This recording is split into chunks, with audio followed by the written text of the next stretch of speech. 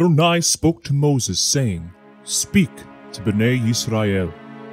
In the 7th month, on the 1st day of the month, you are to have a Shabbat rest, a memorial of blowing, a holy convocation. The 10th day of this 7th month is Yom Kippur, a holy convocation to you, so you are to deny and afflict yourselves. On the 15th day of this 7th month is the feast of Sukkot, for 7 days to Adonai. On the 1st day there is to be a holy convocation. You are to do no laborious work. For 7 days you are to bring an offering by fire to Adonai. These are the Moedim of Adonai, which you are to proclaim to be holy convocations.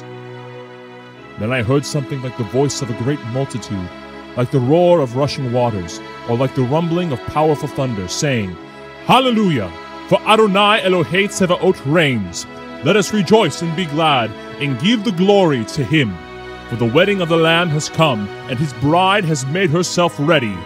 How fortunate are those who have been invited to the wedding banquet of the Lamb.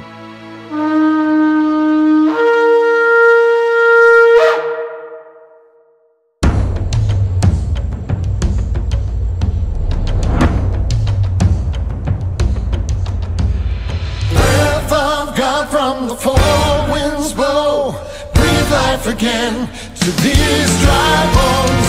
Breath of God from the four winds blow, breathe life again to these dry bones. Breath of God from the four winds blow, breathe life again to these dry bones. Breath of God from the four winds blow, breathe life again to these dry bones.